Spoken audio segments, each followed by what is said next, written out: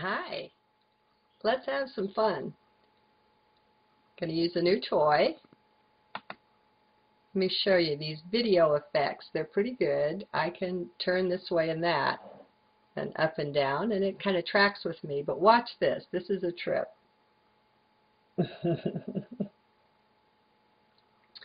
Pretty trippy. Okay, you'll see why I'm emphasizing vision on this one. This is the first journal entry I wrote on Earth Day, April 22nd, 2010. The Mayan day was 5 Death or Transformer. And oh, this was fun to write. Precipitation down through the dimensions. What is new in my awareness? What expansion or contraction has taken place? In this culmination of an age and time of so many cycles turning, one could almost ask such questions hourly, moment by moment, and have answer. Now, whether or not one perceives these answers is another matter. Nevertheless, there is benefit in asking the questions. What benefit? The benefit of an open mind, of untethered expectations. Expectations always produce. They produce something, if nothing other than a controlling of our vision, a narrowing of it to only see, and often create by the seeing, that which we expect. We always create that way. The question is, on what dimension or plane do we create? Once something becomes physical, that is not the first step in its creation, but the last. Everything begins as a thought. Something must be conceived well before it can be created. Concept, thought, conception, conceive. Do you see the root word there? Note that to conceive is to conceive something, maybe a child, whereas to have a concept, we have a concept of something, of an idea. Mind at work. One step removed from the reality. Conceive versus conceive of. The concept is about something while it's still mental. Conception is something it creates. It is not one step removed as the mind is from everything.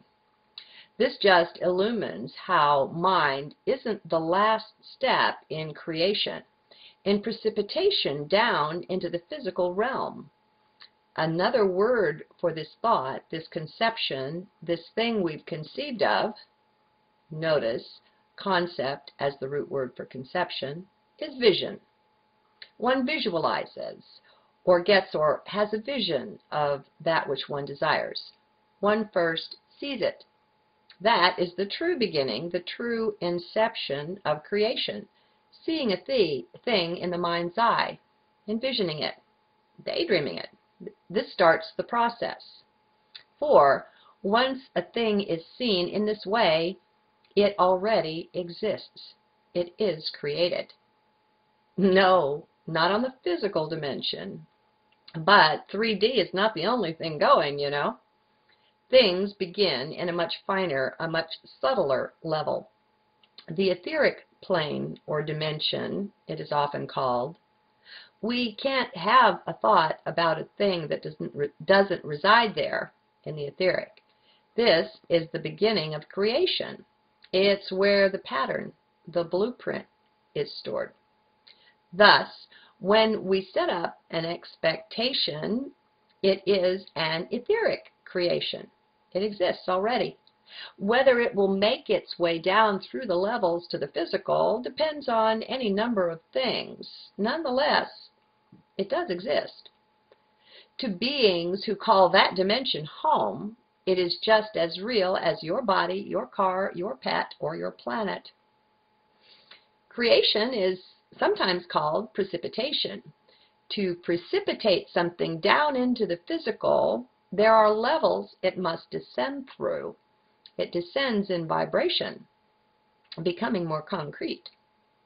Things on the etheric level vibrate very high. too high to be perceived on the physical level or dimension, where things are more concrete, where they vibrate at a much slower rate or frequency.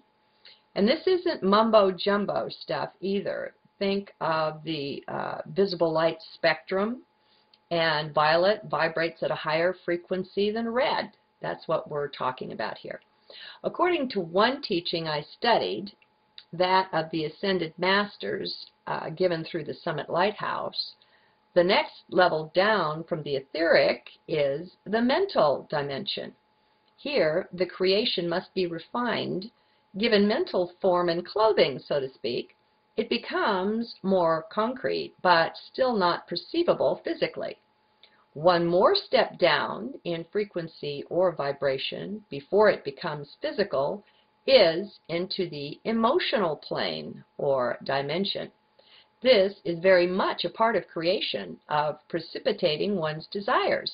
Note, desires. That's no misnomer.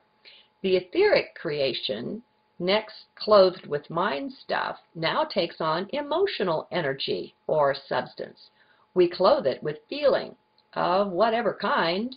We're lowering it frequency-wise into physical manifestation. Greg Braden gives clear teaching on this process, how to generate something, some change on the physical dimension. One first mentalizes, then creates via the emotions, the feelings. One feels something into manifestation. Does it sound strange? I'll provide a link to one of his lectures in the transcript and let him speak for himself.